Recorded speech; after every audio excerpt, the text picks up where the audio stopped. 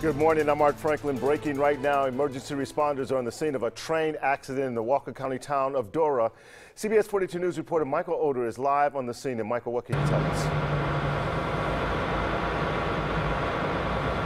Right now, Art, I can tell you that the driver of this big rig here, I'm going to step out of the way and let Cameron push in and show you. The driver of this big rig was taken to a local hospital with non-life-threatening injuries. Around 7:40 this morning, Alabama State Troopers say that the call came in about a train striking a truck.